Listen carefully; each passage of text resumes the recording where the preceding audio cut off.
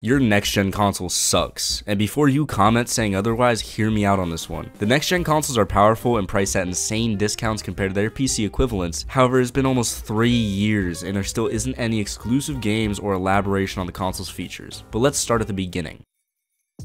In 2020, the gaming industry saw the release of the next generation gaming console, the PlayStation 5 and the Xbox Series X. These consoles were meant to be the pinnacle of gaming technology, offering users an unparalleled gaming experience at a fraction of the usual price. However, as time has passed, it has become very obvious that these consoles failed to live up to expectations, leaving many buyers feeling underwhelmed and disappointed. After 3 years, the supposed next generation of gaming still hasn't even gotten any games. Firstly, the PlayStation 5. One of the most significant criticisms of the console is its size and bulkiness.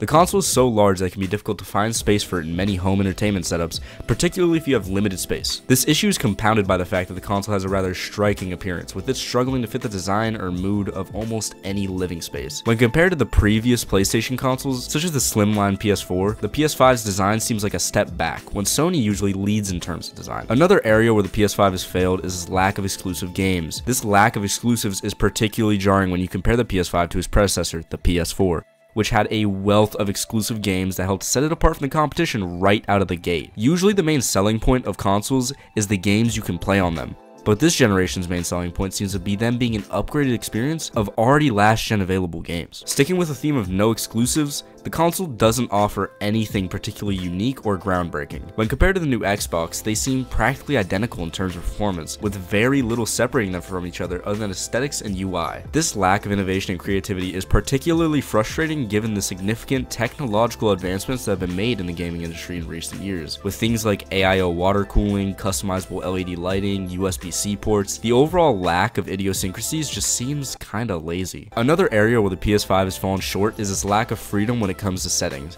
This is particularly true with games like Apex Legends. Since developers determine whether a game is upgraded to 120 FPS or not, it essentially leaves your experience on the console that you paid for a roll of the dice. Further to this, developers have little to no incentive to go and make existing games into 120 FPS games, since they don't necessarily get anything out of adding it, and higher-ups at large companies would likely see it as a useless designation of resources. When all these factors are considered, it's obvious that the PS5 is in many ways not so different from the PS4. While the PS4 offered players a wealth of exclusive games, customization options, and unique features, the PS5 feels like a pale, powerful imitation of its predecessor.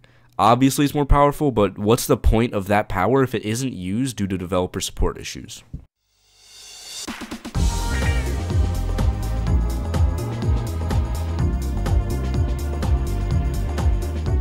Now let's turn our attention to the Xbox Series X. Like the PS5, the Xbox Series X has been criticized for its lack of innovation and unique features. The console does not offer anything that sets it apart from its predecessors or the competition. This lack of innovation is particularly jarring when you consider the fact that the gaming industry has made significant advancements in recent years, and users are increasingly demanding new and unique features. Furthermore, like the PS5, the Xbox Series X does not offer any exclusive games that are unique to the platform. This lack of exclusives is particularly frustrating for users who have invested in the console hoping to enjoy a range of unique gaming experiences, just like on the classic Xbox One with things like Halo and Sea of Thieves, etc. With very few games that truly take advantage of the new technology and capabilities, gamers are left feeling as though they are simply playing the same games on a more powerful console without the benefit of being on a more powerful console. Another area where the Xbox Series X has fallen short is its lack of elaboration on the controller design of the previous generation. The Xbox One controller was widely regarded as one of the best controllers to ever release, and it has been somewhat surprising that Microsoft did not build upon this design in any meaningful way. I understand the phrase, if it ain't broke, don't fix it, but at least change it up a little bit more than a button. It's been over a decade. The PS5 made great changes to its controller, other than that godforsaken microphone, and the Xbox really should have tried to follow suit without charging hundreds of dollars for the equivalent quote-unquote elite controllers. It's also worth noting that the recent pandemic has likely played a role in the perceived failure of these consoles. With many people struggling financially, it can be hard to justify spending hundreds of dollars on a new console. Additionally, the pandemic has caused production and shipping delays, which have made it more difficult for gamers to get their hands on the new consoles, with back orders and being sold out being commonplace for those in the market for one of these machines. However, the inverse is also true, with a greater demand for gaming due to being bored and stuck inside, resulting in a greater demand demand for the better products, resulting in what should have been an extreme explosion of these consoles. So where does this leave the future of gaming? While the PS5 and Xbox Series X may have failed to live up to expectations, it's important to remember that these consoles are still relatively new. It's possible that we'll see more exclusives and innovative features as time goes on with the new Slim and Pro models that we always get. The perceived failure of the PS5 and Xbox Series X can largely be attributed to a lack of innovation, a shortage of truly next-gen exclusives, and the overall restrictions on settings for users of both consoles. It's possible that we'll see more innovative features and exclusive games in the future, but honestly, if you can, just save up for a PC.